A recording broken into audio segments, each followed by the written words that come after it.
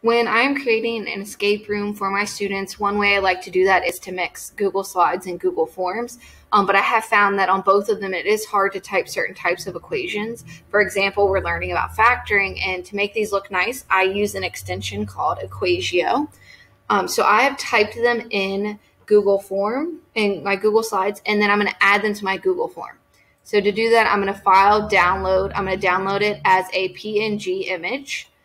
So once it downloads, I will go over to my form and I'm going to browse for my image.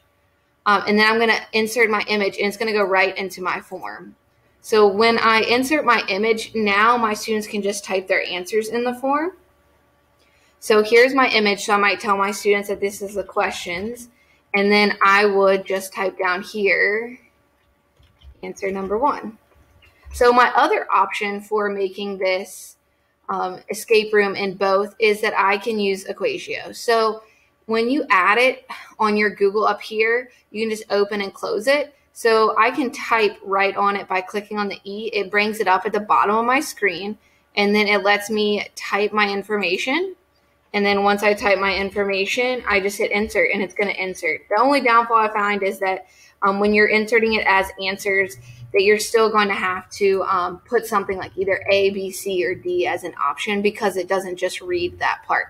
But it does insert it as an image pretty nicely into Google Forms. So this is just one way to insert images or to create a Google escape room with Sheets and Google Forms.